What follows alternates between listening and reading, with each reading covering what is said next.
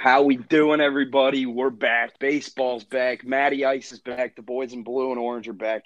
Welcome to the Polar Report, your favorite Mets podcast presented by 732 Studios. I'm Sergeant Pepper. And I am Matty Ice, a.k.a. Matt, the biggest Mets fan you'll ever fucking meet. Seriously, and it's been an unbelievable start. The boys are rolling. We're We Mets are fans, fucking so we rolling. know it means nothing at this point of the season, but damn, it feels good. Oh, yeah. Means absolutely nothing right now. I mean, we've been here, done that last Yeah. year. I mean, we were having a great – we didn't have this good of a start last year, but, you know, in the past 5-6 years, we've definitely had some good starts. But I don't know. Something feels different about this year. I don't know. It We're does. just hitting on all cylinders right now. And just I feel like this team is complete. It's definitely the most complete team we've had since the 2016 World Series team for sure. 100%. And last year it was like you'd have two games, you'd have DeGrom, you'd have whoever pitch next, and then it'd be two games absolute dog shit. I mean, it was like every week you knew there was 2 or 3 games, automatic loss. But this year, like, pitching's been unbelievable, the rotation's unbelievable, the Mets fucking rolling. First team in the league to 10 wins. Like, that's Yeah. crazy. And the difference, I mean, a complete difference from last year is we don't have Luis Rojas as our manager. We actually have someone that has experience and knows how to manage. I mean, Buck Showalter, he's that guy. He I really freaking is. love that guy. He And will Buck we trust. and Buck we trust. He will defend any of his players. I mean, he was literally close to throwing hands with a few of the Nationals in that opening series when they were throwing at us. Yeah, I it was was loving that. crazy. Him getting to the top of the dugout just looking angry. It was fucking great. Yeah, no, I love Buck. I actually love our whole coaching staff. I love Eric Chavez was a great addition as our hitting coach. He was Yeah. a great player with the Athletics. So I don't know. I think this is just a complete roster, complete management. You know, everything there is there this year compared to other years. Who is I've heard a lot of people talking about the third base coach. The third base coach, Joey Cora. Yeah. Yeah, I don't But know much about him. yeah, But I've yeah, heard no, he's a Eric beast too. Chavez is a great hitting coach that we added. And then we brought back Jeremy Hefner from last year, who was a little There we bit go. suspect, but you know, I don't know. It seems like he's got the boys pitching. So If Buck believes in him, I do too. So we're good. yeah, and Buck we trust. I mean, that guy's been there. Buck's coached some of the best players in the MLB. I mean, he coached the Orioles, and the Orioles haven't been relevant in years, and he was the last coach when they were relevant. He's been in the talks to be the Mets manager for a few years now, and it's exciting that he's finally here. He's an absolute unit.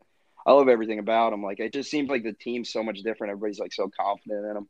Everybody just seems locked the hell in. I know we seemed locked in last year, but it was just like different. Like, We have a leader now. yeah, Luis Rojas wasn't that guy. Like, yeah, he wasn't that guy to like bring the clubhouse together. yeah, And now with Buck, it's like, all right, we look up to this guy. We know he's been here. Like, we believe in this guy. Like, Rojas had no resume to have yeah. any respect. Buck has that respect, and he's like a personal enough dude. Like, he goes up to his players, and like they all respect him. So I don't know. I love Buck, and I'm Yeah. happy. I'm happy he's our coach. Big Buck guys over here. Fucking Louis was just like he was just like one of the homies in the dugout, like not even like a head coach. Like he was just chilling. Like everybody was boys with him. Everybody was happy, but like we just weren't locked in. Buck's He got didn't us have like any going the right fire. direction. Exactly. Buck doesn't fuck around. Buck is a no nonsense guy. Like even you were saying when they Rojas, were yeah, throwing at us in the first series, like he was ready to fight a pitcher. Like what are you doing, man? yeah. No, Buck is like he's that guy. Like he will fucking fight. Like he would fight on the field, like if they had to. Like he would love to scrum. So you know, I love that guy. I love that guy. Yes, and I mean we've kind of touched on it a little bit, but the team this year versus last year, like it's just the roster seems complete. Like Oh, every position, we got a guy who can either produce in the box or in the field. the guys that we signed to plug in the holes have done their jobs. This never happens for the Mets. The guys we No, usually sign usually suck. yeah, But like Starling Marte, I freaking love Starling Marte. he's a He was beast too. that missing piece in the outfield. He's also another guy, clubhouse leader. He's been there before. He's 33. Like, that's a guy you want to lead your clubhouse. He gives me a lot of vibes similar to Curtis Granderson. Oh, from that 2016 team. Not necessarily the way he plays, yeah. but But just just leadership and his locker room presence and his personality. He's just a good dude that, like, you want that guy on your team. 100%. Yeah, no, it's been awesome watching him. And also, Mark Kanya has been killing it. He's Mark batting like Canha. Canna, yeah. I didn't even know who that guy was from the Athletics. Shout out the Athletics. They gave us some. Marte was from the Athletics too. They're giving Seriously. us all those guys. But he's batting like 400 right now. Yeah, 379 right now. 11 hits. Yeah, 6 so RBIs. I mean, he's contributing. It's been nice. It's been awesome because you never know, especially coming to the Mets. I feel like there's just something about joining the Mets as a team that just makes you worse as a player. I mean, And we don't see that yet. there's so many players when you think of it. Like the number one guy that comes to my mind is Jason Bay when you Oh, think my of just Lord. absolute busts. And a Yeah. lot of people were thinking Lindor was going to be that when he was playing last year. I mean, how bad he was last year. Like, oh boy, we gave this guy so much money, and he's 10 absolute years, trash. $1 billion, whatever it was. He's going to be on the team till 2034, that guy. Yeah, but I mean, that's another guy, Lindor. I think he's got that confidence back. Yeah, he's And, balling. he's been swinging a good bat. He looks a lot more confident at the plate this year. Yeah, And him and I'm Pete. loving watching him play. Him and Pete are going nuts. 7 home runs between the two of them. Pete's Oh, 278 yeah. average. Lindor's 308. Just clean up. We need our top guys to obviously hold we filled in those gaps, but our top guys got to be playing like top MLB players, and they are, and it's feeling great, and it's nuts. I think Escobar at third, he's been holding it down. that's another addition. That guy can Huge. just flat out hit. He's just a Huge. good hitter. He slaps the ball down the line. Like, he's just a pure hitter. It's a great guy you want in your lineup. The only guy that really sucks is James McCann. I can't stand James McCann. Oh, the McCann, and of course, I fucking hate him. cannot stand him. He is the worst hitter. Yeah. His swing is just awful. Who's I our other cannot watch catcher? him. Is it Nito? Yeah, Tomas Nido. He's also not great, but I know we do have a catcher coming up in the minor leagues. I think his last name's Alvarez, but he won't. He's still he's like 19 or 20, so he's got probably years 2 away. more years. But yeah, hopefully he can come up soon. Because James McCann sucks. He just cannot hit a baseball for his life. No, yeah, it is bad. What's he batting? 120? That's crazy. Something awful. He just he doesn't look confident at the plate ever. I don't know. I do not trust him when he's at the plate. But other than that, I take most of our players, on our roster to hit in a big spot. Other than him, and probably Luis Guillorme, probably not either. Well, beardless Guillorme is a completely different guy now. He needs the beard back. Oh my Lord, he looks like he looks like El Chapo. Yeah, he looks like Shrek when he turns into a human. He needs the beard back for sure.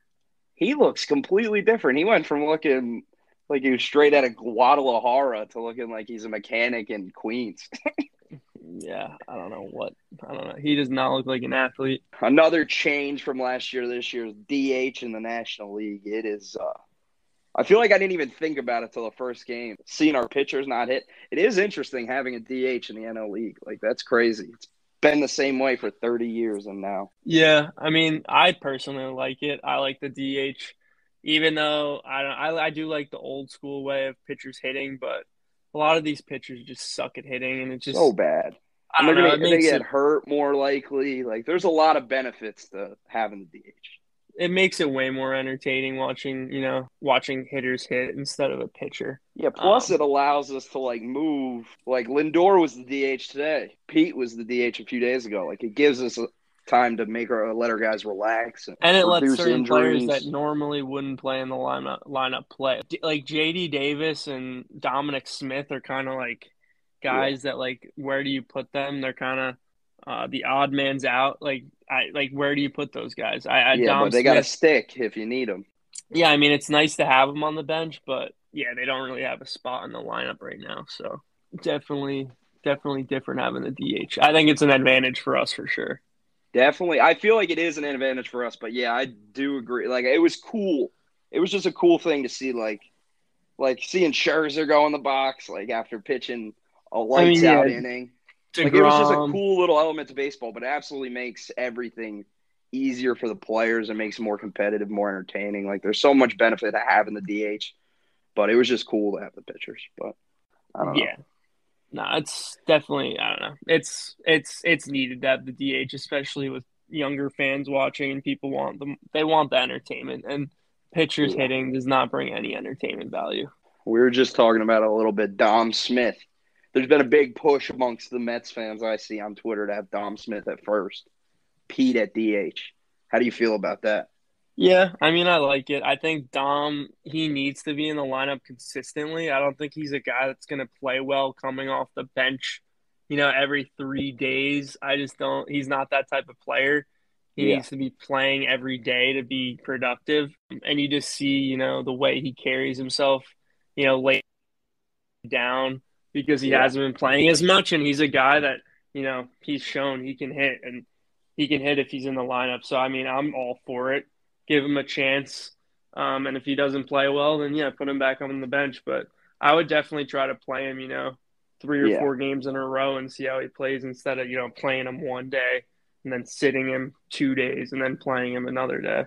Yeah, exactly. And Pete is going to produce at the plate no matter what happens. If he's a DH, if he's first baseman, doesn't matter. He is lights out in the box. He's an unbelievable hitter. Like, I also do think that Pete takes a lot of pride in playing first base and how he has been improving at first base. So I don't know. I think Pete does enjoy playing first and would like yeah. to be out. He would like to be out there and not just DH.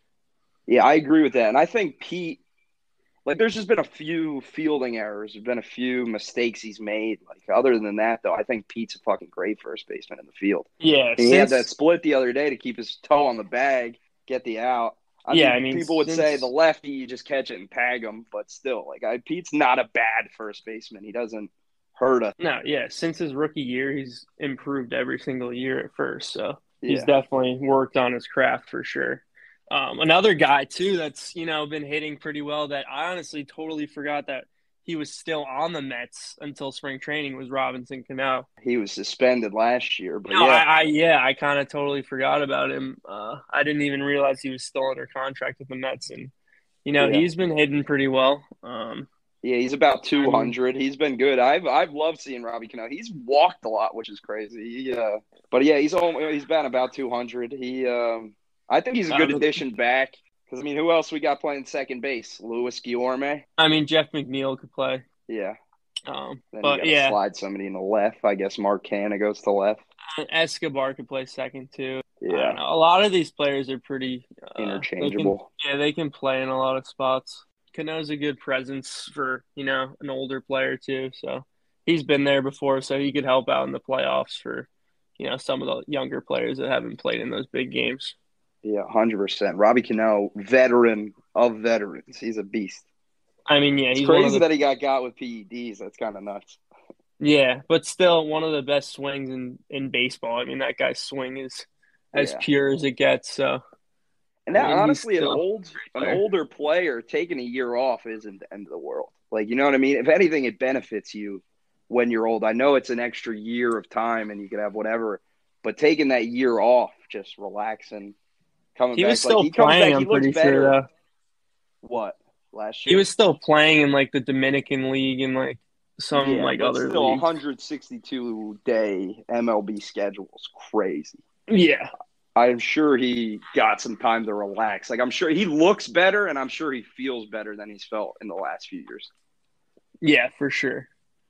Yeah, looking at this, I mean, pitching staff, going through it, Chris Bassit, I didn't really know much about him. That's another athletics guy that we got. Didn't know too much about him, then started, once we traded for him, started doing some research on it, but he's been great so far. He didn't pitch the greatest yesterday, but I still have a lot of confidence that he's going to have a great season. Yeah, the Basset Hound. Yeah, he's been doing good. I like watching him pitch. He's a gamer for sure. He's like a bigger guy, and he just seems like a gamer, and he's going to want to take those big games in the city once the summer hits. The excitement's really going to hit, and those crowds are going to get exciting. Yeah, and the whole top of our rotation is nuts, dude. Like, imagine adding DeGrom back into this. I've been telling everyone that. I'm like, we don't even have DeGrom right now. Dude, Tylor MeGill looks insane. What I know. happened? He's insane. I don't know. He was awful last year, but I guess he's been working on his game because he's been looking pretty good. I love that. We got three pitchers with 20 strikeouts. I mean, they're 3 starts into the season. That's What crazy. about, I mean, Carrasco looked great today. He's been looking great this year, too. Yeah, I he's mean, got 20 strikeouts and 18.1 pitched. I I mean, mean, he's been awesome, and he had a horrible season last year. So, I mean, I don't know. These starters have been looking pretty good, and I don't know. We did not expect Tylor MeGill to look this good. So, I mean, that's huge. no, and Edwin Diaz is holding it down at the end. Like, he's a solid closer. Just like the bridge getting from our starter to our closer. Yeah, Diaz is like he definitely. I think he settled into New York after that. I mean, he had a pretty decent season last year after his horrible first year. Yeah. So I think he's settled into New York and he's not under the same pressure that he was. It's kind of similar to Fransisco Lindor. He's kind of settling into New York. Yeah, even towards Um, the end of last season, Diaz started to pick it up a little bit. But yeah, I like watching him pitch. Like he is, it's a good way to close out the games. It's just getting from our starter to the closer, that little sixth, seventh, eighth inning window, that gets a little yeah, shaky. our relief pitching is shaky, very, very shaky. Like Jolie Rodriguez, that guy that we got from the Mhm. Yankees. Yeah, I'm not a big fan of him. He is very shaky. Seth Lugo has been not good so far. Um, I don't love our middle relief. Drew yeah, Smith has probably been the best out of all of them. He's been looking pretty good. But yeah, I'm not in love with our relief pitching. I would love for us to trade, at the deadline for one of the like a really good, setup guy or a long reliever, yeah, because we need somebody. Because I don't yeah. think we can hold the Trevor fort down with May's these not getting guys. us out of that hole. Trevor May's been. I'm not a huge Trevor May guy. I don't know. He's been kind of a letdown since we signed him. Yeah, Not a 100%. huge fan. What's good with Ty Walker? Is he hurt? Yeah, he got hurt in his first start, so he's on a 10-day DL or IL. Yeah, So he should be coming back at some point. But yeah, I totally forgot about him too. And then we also have David Peterson, who he's shown glimpses of being a pretty good pitcher. So I mean, we yeah. He's got just got to lock it solid in. starting. We got pretty solid starting, and then yeah, our Plus, relief definitely is a little shaky. Plus, when DeGrom comes back, it's going to open it up so much more because you take a guy off the end of the rotation and he could be a Yeah, setup guy or, I like David Peterson in the bullpen. yeah. What's he just come in chucking heat? I just like him better, like pitching like 2, 3 innings compared to like them trying to Yeah. get him to pitch six. Yeah. Because he usually falls apart after like he'll pitch like 3 good innings and then just like fall apart. Yeah. And then the Sean Reed Foley guy is a little suspect too. I don't know.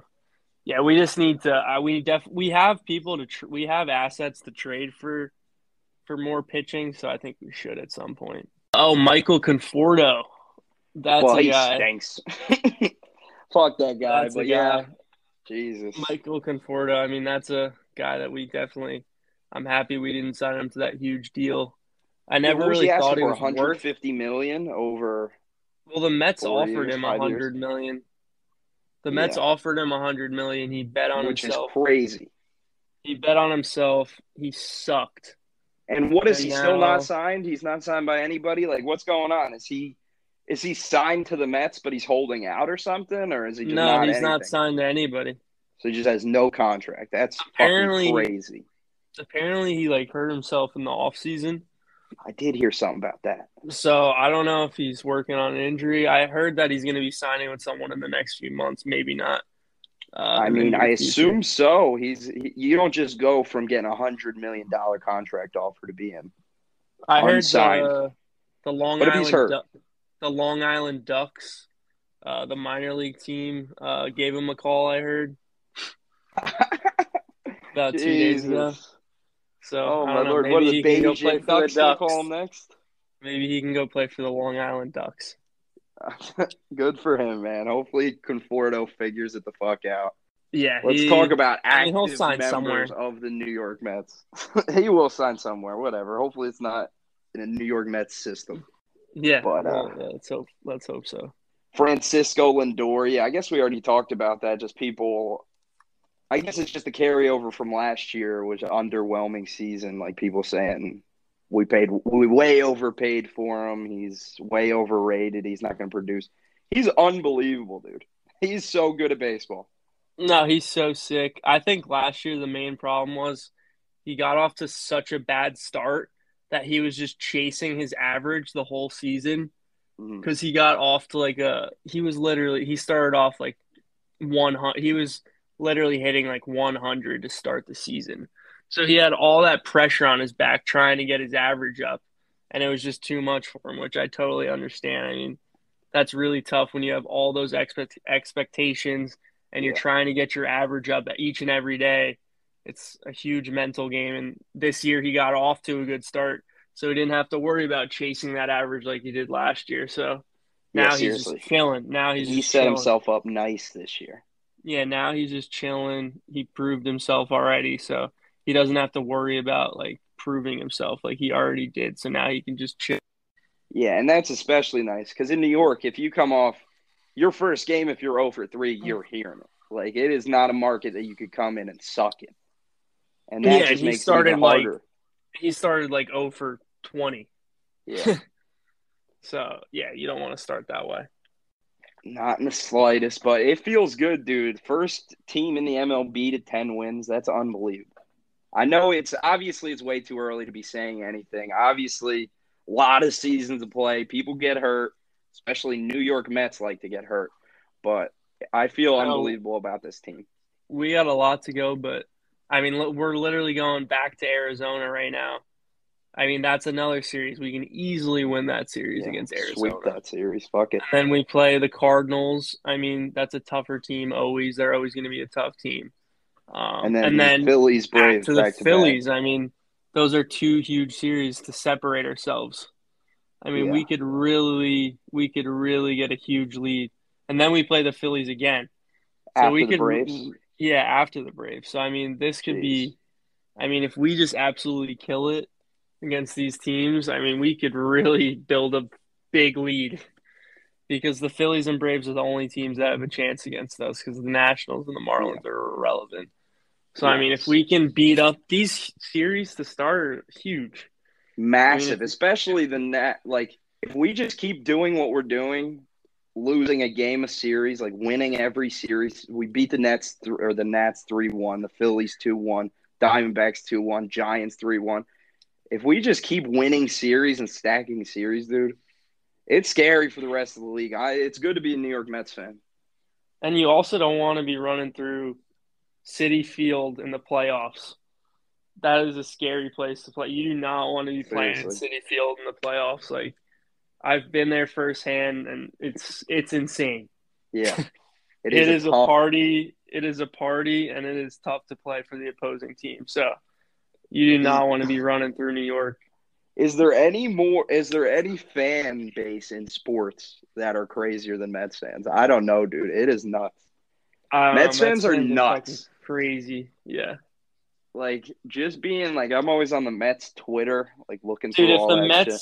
The next time, I mean, if the Mets win the World Series, it will be the craziest parade to happen in the Oh last 20 man, years. dude.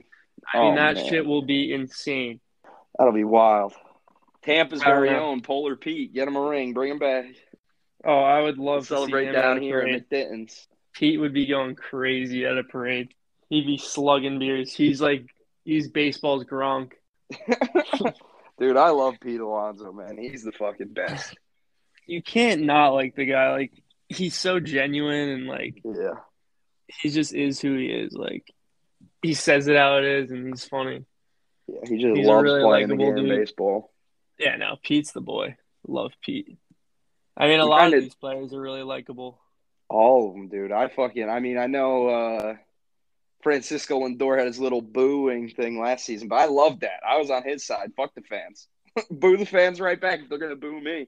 But Yeah, everybody on our team's awesome, dude. I don't know. I'm looking through the lineup. Like I feel like every year there's somebody on the team that you don't like, and I can't see anybody. Yeah. Another player that we didn't talk about at all, who I absolutely love, who's really been killing it, who was on the COVID list at the beginning is Brandon Nimmo. Oh Uh, yeah, I absolutely. love Brandon Nimmo.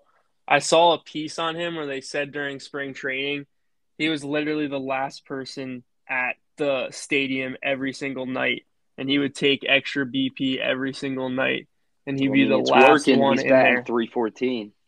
I mean, the guy, he works hard, and I'm really happy that it's all paying off for him. So, Seriously, and we need him in our outfield, dude. Like that, he's such a big piece. yeah, I mean, I love him and Marte in the outfield together. I think they're a really good duo together, and I'm really happy we don't have Conforto anymore.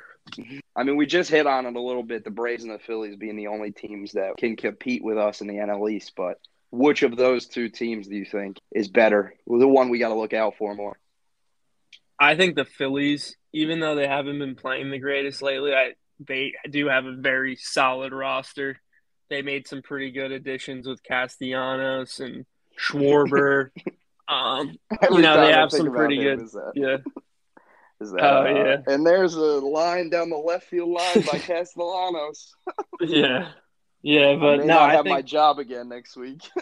yeah, that was hilarious. That guy, yeah. People always think that was it with his name, but yeah, no, Castellanos is a solid player. Schwarber hasn't been playing that great for him, but I think he'll start hitting. I mean, that guy rakes. So, and Yeah, they have a pretty solid rotation. So I think the Phillies are definitely a better team.